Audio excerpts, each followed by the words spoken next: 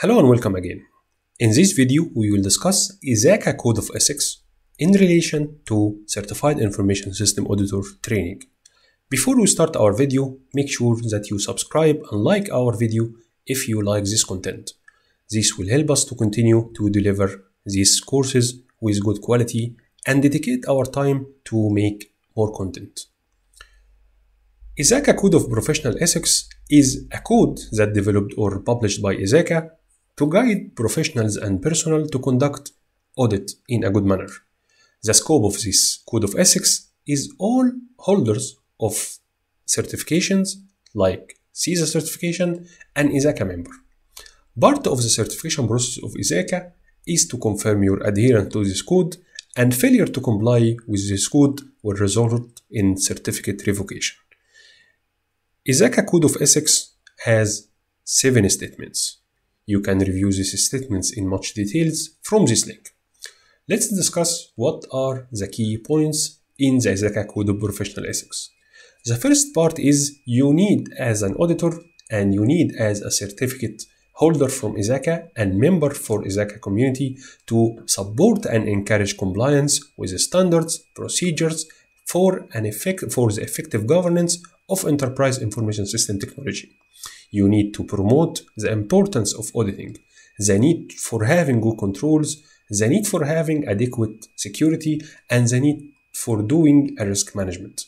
You need also to act with objectivity, to not be biased, to do your work in a due care and do your work with the due diligence in accordance to professional standards. You need to understand here what is the difference between due care or due diligence. So let's start with what does due care mean. Due care means that you do your work in a good way. The standard of care where a reasonable person could exercise in the same situation or under similar circumstances. Due care is a short term and it makes you sure that or assure that you are doing the right thing. But due diligence is not assuring that you are doing the right thing. It means you are doing the right thing in the right way. So due diligence is making sure the right thing was done correctly.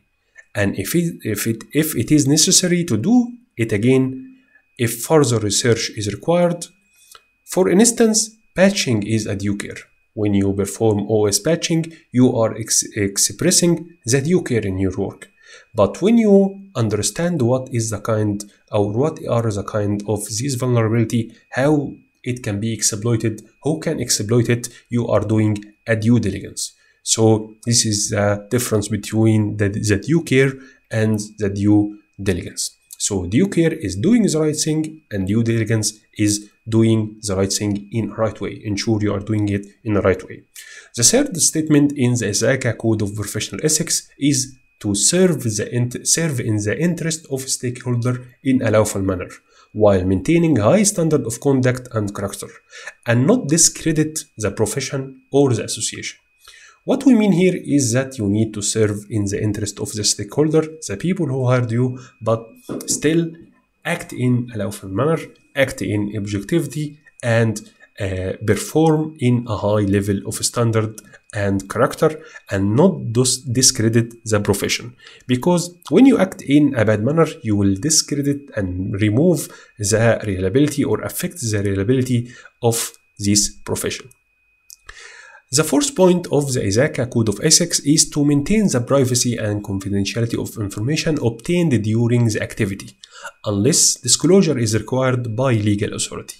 So, do not use the data you are gaining access to due your audit mission for your own interest.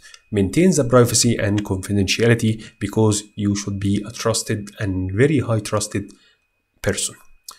Maintaining competency is one of the Code of Professional Ethics, and maintaining competency means that auditor will agree only to undertake the audit mission that he can do in time and within budget and in a good way.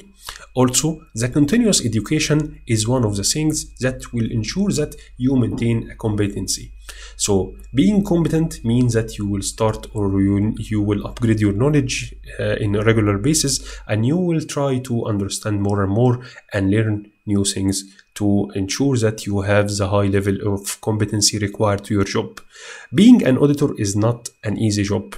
You need to be more educated, more informative, and have exposure about a lot of domains to ensure that you are really competent and nobody will lie or try to hide things on you. So you need to be very competent, and this is one of the ISACA Code of Professional Ethics. Inform appropriate party with the result of your job, especially if this information will be significant. If not disclosed, it could distort the reporting of the result. So informing appropriate party of the result of the work performed is one of the professional ethics. You should not hide anything that could be significant. And what we mean here by significant, that the significant fact is the thing that when it not disclosed will distort or will lead to wrong decision. Support the professional education of stakeholders in enhancing their understanding of governance and management of enterprise information system and technology. And what we mean here is the promotion of why audit is important and control, security, and risk management. So this is the professional ethics or the professional code of ethics published by ISACA. As a CISA aspirant, during your certification process, you agree and adhere to this code of professional ethics. To be certified, you need to adhere to this code, and the failure to comply with this code will result in your certificate revocation. That was all for this video. I hope you enjoyed it, and see you in the next video. But remember, you are not required to memorize anything that we are talking about here in this course, because you will be tested against the concept, not against the memorization. So I hope you are doing well and you are enjoying our video. Don't forget to like and subscribe and join our channel membership if you are seeing that account is or that content is useful and you need to support our ongoing projects.